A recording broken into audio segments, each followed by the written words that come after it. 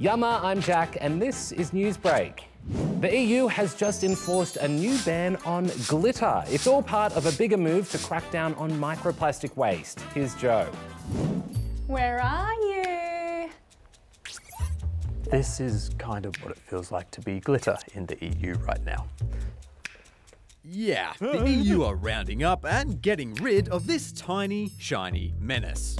See, earlier this week, the European Union started pulling glitter from shop shelves as part of their REACH regulations that aim to reduce microplastic pollution by 30% by 2030.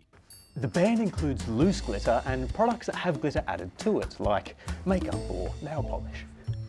But it also includes all plastic particles smaller than 5mm that can be found in things like body scrubs. And new regulations on these tiny little pellets of plastic, also called nurdles. They're used to make all kinds of plastic products. They're so small they can easily spill into the environment and waterways, where they can break down and become even smaller, causing animals and humans to accidentally consume them, which can cause some pretty serious health problems. In fact, there's estimated to be around 2 million tonnes of microplastic in the ocean. But the EU reckons that their new measures will curb that by around 500,000 tonnes. But not all glitter is being dragged away. Biodegradable glitter will still be allowed. So the sparkle will live on. Please let me out. I'm biodegradable, okay? I promise.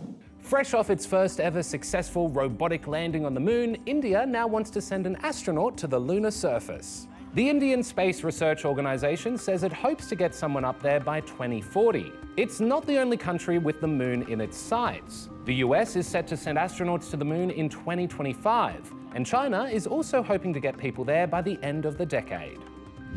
High school students from Western Australia are helping to dig up some very special fossils from a creature that went extinct 30,000 years ago. Here's Thomas.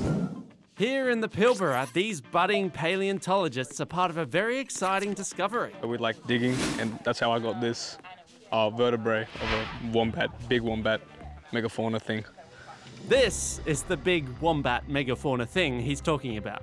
The diprotodon. It was a relative of wombats and koalas and the biggest marsupial that ever existed. They were as big as 3 tons and as high as 2 meters tall. They were herbivores roaming the land in herds. There's a lot that we still don't know about them, but scientists think these fossils they're uncovering could help change that. By studying them in the field here, taking them back to the museum, having researchers, experts to come and look at those bones, we'll be able to uncover more about this land and how they lived in the past. The dig team don't want to just discover these amazing skeletons though, they want to preserve them. See, as fossils like this become exposed from floods, it's important to remove them from the ground quickly so they don't get damaged. And for these students, it's certainly an amazing glimpse at an incredible prehistoric creature. Being able to see actual fossils, like in real life, and digging them up is amazing. I'm holding something that's probably like 100,000 years old. That's weird as, but you know, it's cool. Now it's time for everyone's favourite news segment, Boom, Snooze, Pair. Are we sure that's everyone's favourite news segment? I've never heard of it. Residents in Melbourne's northeast reported hearing a mysterious loud boom last night. It happened around 9 p.m. and was accompanied by a flash of light. While it's still unknown where the sound came from, residents are speculating it could have been a meteorite. Good news for you snoozers out there. According to new research, it's been scientifically proven that you won't make your day any worse by hitting the snooze button on your alarm. The study found that 30 extra minutes of snoozing either improved or did not affect performance on cognitive tests when compared to waking up immediately. It also found that snoozing might actually help with morning drowsiness.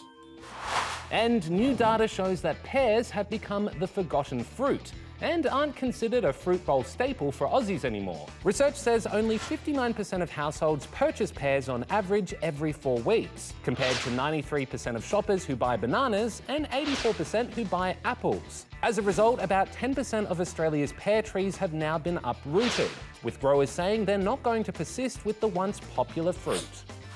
Well, that's all we've got for you. We'll be back tomorrow with another edition of Boom, Snooze, Pair.